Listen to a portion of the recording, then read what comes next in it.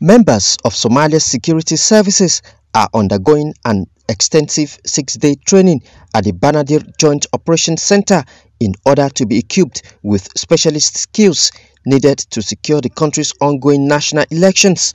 Drawn from the Somalia Police Force, the National Intelligence Agency and the Somalia National Army, the 45 officers will receive training in forensic investigations and intelligence-led policing.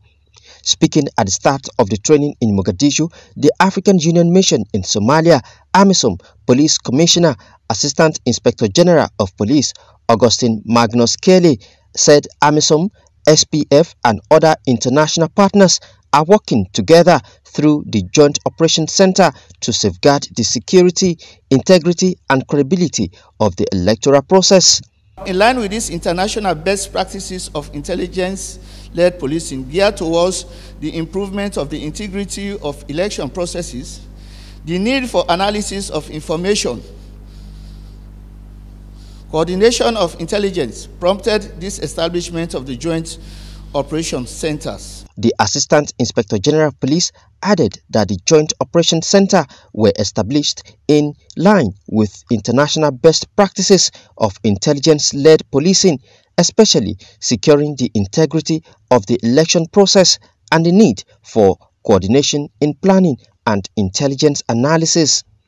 One notable achievement of the Joint Operations Centre has been the establishment of a women's situation desk at the various centres across the country in order to protect women and other citizens against all forms of election-related violence. The Director General of the Ministry of Interior and Federal Affairs, Yusuf Ali Muhammad, said it was with the support of AMISOM that Somalia managed to establish 12 joint operation centers across the country.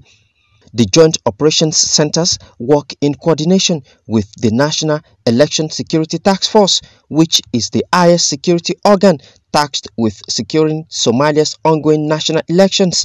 The task force is chaired by the Somalia Police Force with support from AMISOM Police. Kamil Sadiq, CBA TV.